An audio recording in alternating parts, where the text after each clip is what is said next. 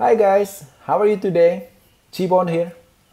Today I will show you guys how to easily upgrade RS-97 from factory firmware to RetroFW 1.2. Okay, first thing first, you must go to rs97.bitgala.xyz.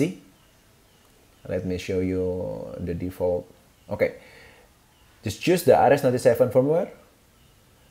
We will pick the RetroFW 1.2 and then you pick the correct firmware. There are many RS-97 type. Just look for the number behind the battery cover. As for me, I have 3.0. Just click here and download it. Don't forget, if you didn't know how to unzip this, just use 7-zip. It is a freeware. You can choose to download yourself. After you download the RetroFW, you must choose to download Balena HR to flash the firmware to the SD card.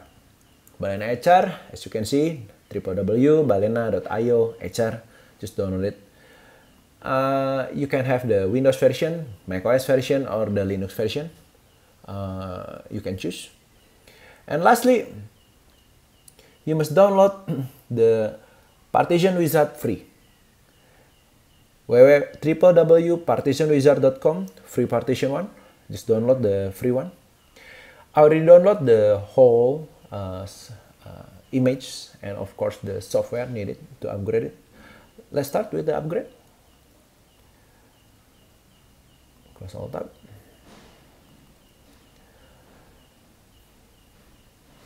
After you run the Balena HR, I basically download the portable one, so I didn't have to install it. Let's wait. As you can see, Balena HR already picked my SD card. This is 32 gigabytes SD card. This is correct one. First, we select the image, RetroFW image, and just flash it. Of course, you must say yes. Starting. Now we must wait for the firmware to finish. After you finish the flashing, Windows might ask you to format the disk drive. Okay, just forget, don't format the disk drive because we need the SD card as it is.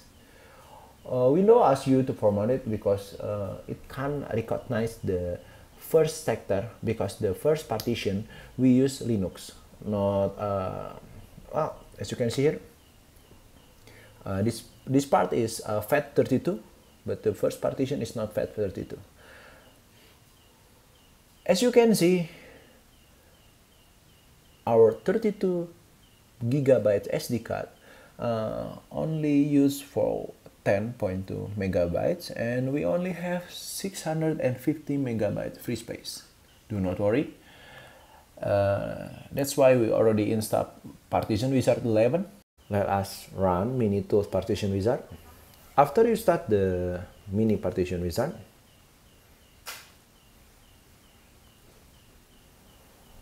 because it is a freeware version, you might get some ad. Just close the ad.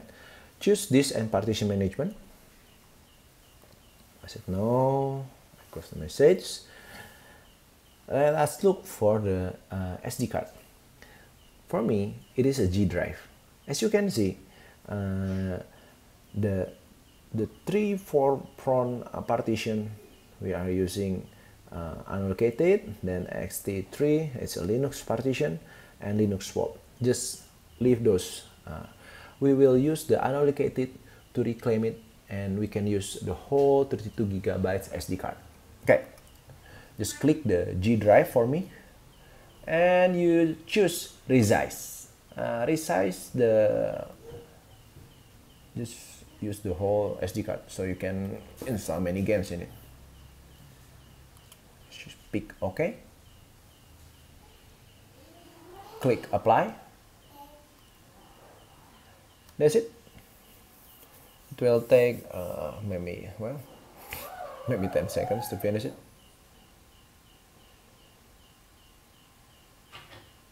Okay. That's it. Done. Now you have working SD card. As for me, I will have, of course, 31.400 and something bytes. Well, we call it 29.3 gigabytes. That's good. Start using the SD card on RS-97. You want to put the emulators, games, ROMs, and of course, if you want, you can put some apps too. Well, maybe I will cover it on the next video. That's it for today. Thank you guys. Bye.